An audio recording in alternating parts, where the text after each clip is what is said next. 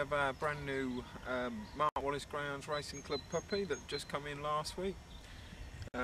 Really excited about this fella here. As you can see, a magnificent looking dog, lovely brindle, lovely shape to him, and weighs in at around 33.5 kilos. Very keen and alert, as you can see, but this puppy's come in fantastic condition from Ireland last week, and I really, was surprised at how well he looked, and how good he is in the kennel straight away, and he does everything right which you want to see from a good dog. Eats his food well, and is very clean in the kennel, and seems an absolute gem at the moment. The reason we've brought this young puppy is really off the back of one sprint trial that he did at Cork, and he's done 18:11, and to me that was a kind of time that you want to see if you're going to be open class. He hasn't trialled 4 bends yet, but if he had a trialled 4 bends, we may not have got this fella, because the price that we got him for, yes, it's expensive and everything, but these are the kind of dogs that could go for a lot more. Let's hope in time he proves that case.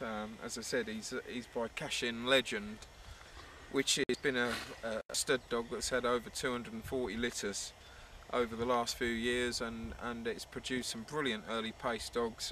Skate On would probably be the best known one that we've had in this country, which has been a great dog for Rab and Liz McNair over the last season or two. His dam line is out of the first litter by a bitch called Fair Fantasy, and I think if you have a look on Fair Fantasy's form in Ireland, she was a cracking bitch. She won top grade and opens over 4 bends, 525, 575, and then stepped up into marathon class and won opens at marathon. In fact, finished up in a very, very good final with some stars like Future Boy and Risky Bart, who's our Risky Syndicate owned, who went on to win a £10,000 race. Now, just by being in that company tells us that Fair Fantasy looks a real good brood bitch, and this is her first litter, and hopefully this fella here, Saffrons Champ, is gonna prove that she's gonna be a good brood bitch.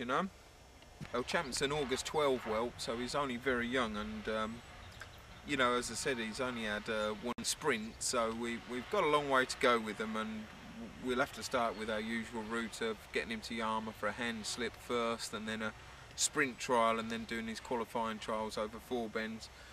And hopefully come sort of March, April, he's had a couple of races, and given a few races, hopefully he can venture into open class.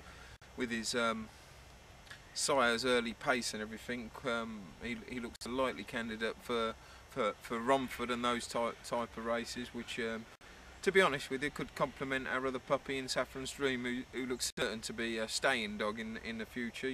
So to have an early paced sort, which he looks like he's going to be, it should be really good for our club. Of course, we're hoping he does make open class, and he's not a cheap dog, and this would be the kind of dog that I'd be, if we wasn't to buy him, we'd be selling to our top class owners as a future open race prospect. So. But at the moment, I couldn't be more pleased with him. As you can see, he looks a lovely natured dog, and bit, same as Saffron's Dream, who's a beautiful dog. Ollie Blue, who's a brindle as well, which seem to be a rarity these days. He's a little bit more live wire than this one, and but he looks a lovely, calm and well balanced and cracking looking dog. There's nothing about him at all that I wouldn't be pleased with if I was buying a dog.